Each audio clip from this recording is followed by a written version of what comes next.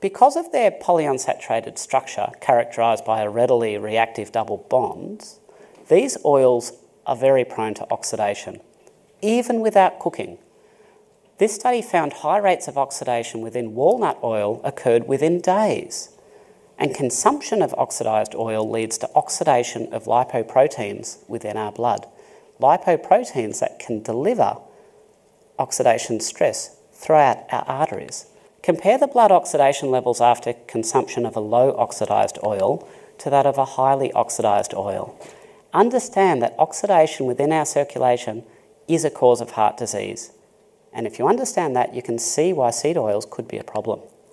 You see, they contain something called phytosterol, or plant sterol, which you can think of as fake plant cholesterol.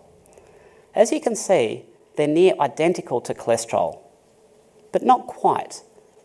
Similar enough to be absorbed by the body in place of cholesterol, but different enough to not work the same. Basically, phytosterols interfere with the normal biochemical processes that use cholesterol. The highest concentration of these plant sterols is found within seed oils, especially rice bran, corn and rapeseed. And another significant contributor of these plant sterols in our diet, simply due to the volume consumed, is cereal. And while our body tries to reject plant sterols, some does get through. About 1% of what we consume actually gets incorporated into our tissues. And one of the tissues this fake plant cholesterol gets into is your arteries.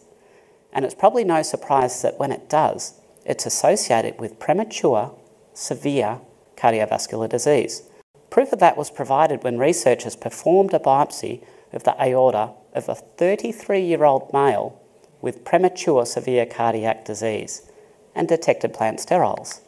And this is not an isolated finding. These three papers from 2005, 2011 and 2015 all reported plant sterols were detected in diseased arteries.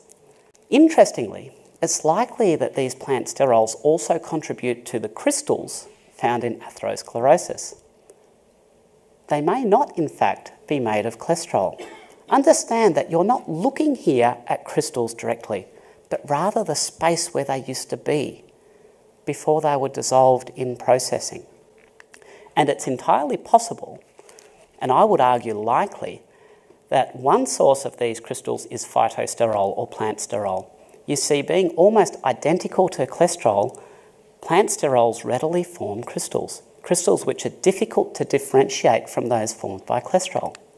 Remember these foam cells, the supposed supply of cholesterol? Well, while foam cells don't like to release their cholesterol, they're only too happy to spit out phytosterol or plant sterols. This makes phytosterol a much more likely contributor to these crystals. Observe how foam cells or macrophages are only too happy to store cholesterol compared to plant sterols. And plant sterols, which may form these crystals, might also be supplied by degraded red blood cells.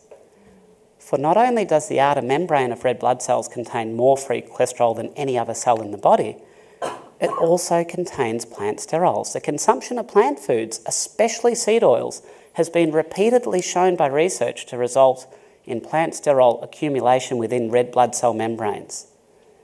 Interestingly enough, at the expense of cholesterol.